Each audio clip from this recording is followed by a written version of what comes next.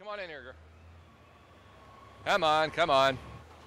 This is Jay Todd coming to you from Fremont Street in Las Vegas, and I'm in the middle of an Alfred Hitchcock movie. This is what's happening this week in gambling. Stay away from me.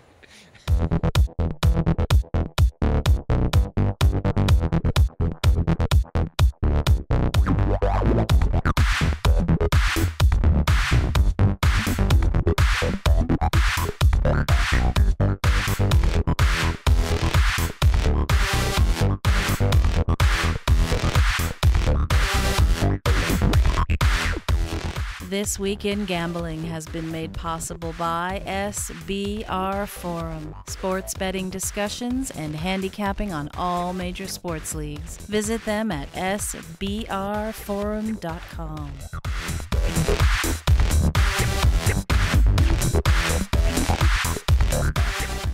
Hello, my friends, and welcome once again to This Week in Gambling. I'm your host, Jay Todd. And I know this because it says so right down there. See? It says right there. What? It's gone. All right. It's an exciting time to work in the gambling industry. It's probably exciting for you players. Simple line, can't get it right. It's an exciting time to be working in the gambling industry. It's probably exciting for you gaming enthusiasts as well. Last week, I told you about Nevada issuing the first ever online poker licenses.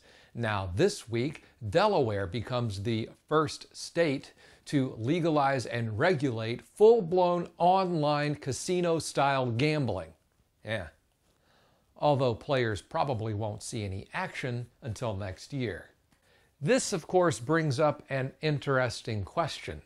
Will states like Delaware, who are relatively small, have the player base to support things like online poker? It won't matter with things like roulette or slots or craps where you can play against the house.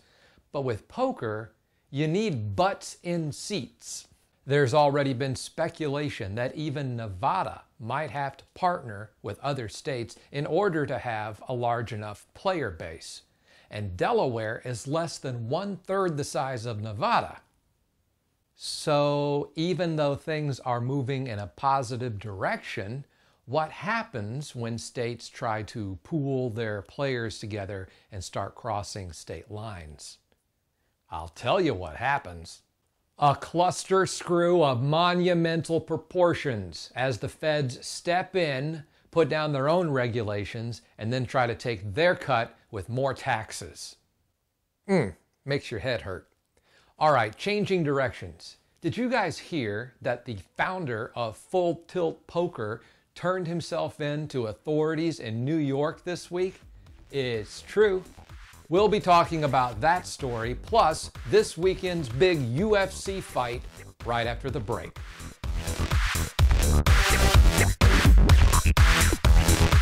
Subscribe to our feed for curated gambling posts and videos. Visit friendfeed.com/thisweekingambling.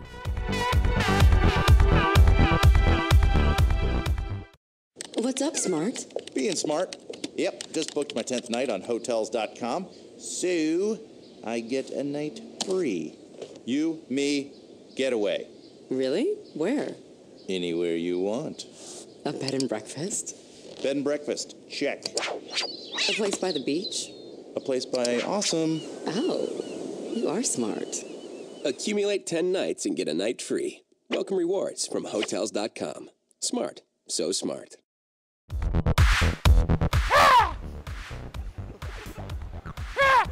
Like gang sign birds.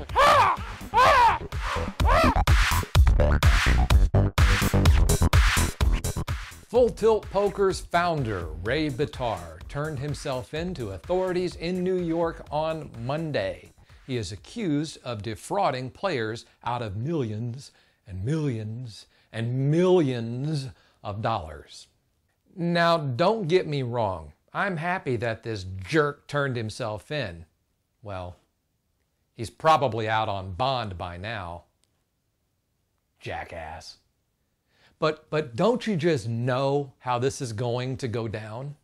He'll say he's sorry. He'll refund some of the players' money. He'll pay a nice fine to the U.S. government. And then he'll sit in some federal day camp style prison for 6 months to a year. Ooh, it's like if I walked out of a bank with $5 million in cash and they caught me down the block and I said, "Oh gosh, I'm really sorry. Here's half of it back." You know, there's always more news going on than I could possibly talk about in this 10-minute program once a week. Stories like these. You can visit our news section, which also has headlines, feature stories, poker, sports betting, plus video and Vegas content by getting over to thisweekingambling.com. Once you're there, you just click on that little link right up top where it says news and information. You just click it. Just click it and it'll take you right into the section. Yeah. Now for a sports betting update, here's the man that puts the izzle in my fazizzle, Peter Loshak from SBR Forums. Man, you know me so well, J-Todd. So well. Anyway, let's talk about what's coming up this week in gambling events. Of course, Wimbledon is continuing, and it winds down this week. The last rounds run through this coming Monday. And the Canadian Football League started up this past weekend, but no one really cares about that. I did, though, address it in my weekly sports betting chat with the headlines manager at BetDSI, and he told me that the CFL is lightly bet, but that most of the action is sharp. So he told me that it's tough to book because of that, and that they do offer CFL at DSI because they have to, but they don't like to do it because, you know, it's very risky for them. And then Major League Baseball is continuing. This is the last week before the All-Star break. And as the first half winds down, the Pittsburgh Pirates have been the most profitable team to bet on so far, while the Philadelphia Phillies have been the most unprofitable team in the first half. And for starting pitchers, of course, R.A. Dickey's having his unbelievable season, and he's been the most profitable starting pitcher to bet on in the first half. While amazingly, the bottom 3 starting pitchers in all of baseball in terms of losing money betting their starts are all marquee names. Cliff Lee, Dan Harron, and Tim Lincecum, normally thought of as 3 of the absolute best starting pitchers in the game, are literally the 3 most unprofitable starting pitchers to have bet on in the first half in all of baseball at the moment. And then also coming up this weekend is UFC 148, and Anderson Silva is the featured fighter there. Silva, of course, is considered to be the best pound-for-pound MMA fighter at the moment, and he's having his rematch with Chael Sonnen, and Chael Sonnen fought Silva very tough in their first match and looked like he was going to even get a win until Silva pulled out a submission in the 5th round. But despite how competitive that first fight was, the markets right now are giving Silva about a 71% chance to win again, and I've already done an interview with a professional MMA oddsmaker at SBR about this fight, where he said that he thinks Silva should be an even bigger favorite, even though he liked Sonnen in the first fight. So it's interesting. We'll be covering and discussing that fight all week long at SBR. And then, of course, the World Series of Poker has started, and the main event starts on July 7th. And there are a number of props on the World Series of Poker that sportsbooks are offering. A lot of them give you a pool of poker pros where you can bet on which one will last the longest, and they also offer props on the age and nationality of the eventual winner as well. Right now, Pinnacle is offering odds that there's a 56.5% chance that the winner of the main event will be someone who was born in the United States, and about a 40% chance that the winner will be someone who was born in 1986 or later. So that's what's on tap for the upcoming week in the world of sports betting. J-Todd, back to you.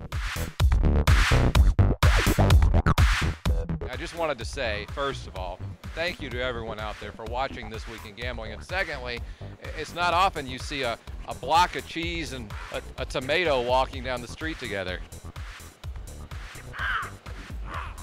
Dudes, wait, it's supposed to be intimidating?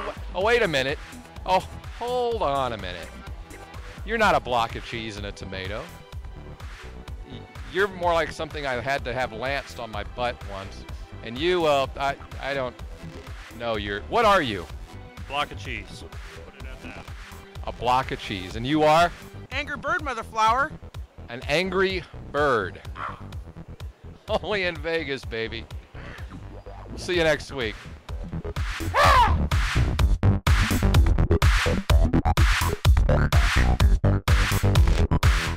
Is that you, Chester?